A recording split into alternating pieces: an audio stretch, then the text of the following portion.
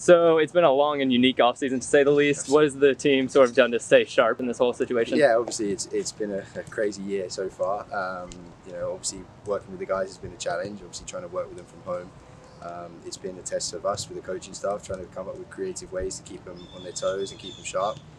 We did a lot of Zoom training sessions, which was a very interesting one. We're getting guys working in their living rooms and everything, obviously with limited equipment. But we've also over the break, we set out what we call our PDPs, or personal development plans, for all the players. So everybody was working on their own sort of individual weaknesses and strengths and making themselves better. And then obviously since we got back on the field, it's just been trying to get them caught up with fitness and as close to the tactics as we possibly can get to this date.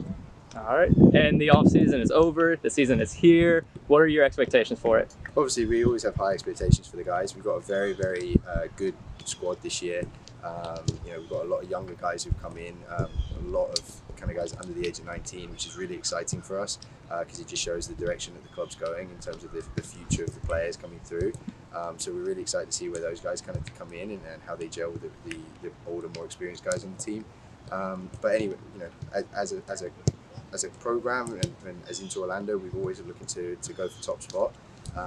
We just got to come out here. We've got to put into practice what we do on the training field, and hopefully the guys get the results and it goes our way. But that's why we play sport. That's why we play football, because the best team on the pitch could lose to the worst team in the league. It's all about the 90 minutes and what you get out of it. Absolutely. And we're getting the season kicked off today. We're going up against Lake Mary. What do you expect from this game? It's going to be a very tough game. It's going to be a challenge, especially, like we said, we haven't played with the guys for a long time, so this is our first real competitive match. So it's going to be a lot of back and forth. I think it's going to be a little bit scrappy, but that's until we kind of set in our own groove. But I have full faith in the guys and their ability, so hopefully it will be a good little challenge for them, and hopefully we'll get 3 points at the end of the day. All right, thank you, Coach.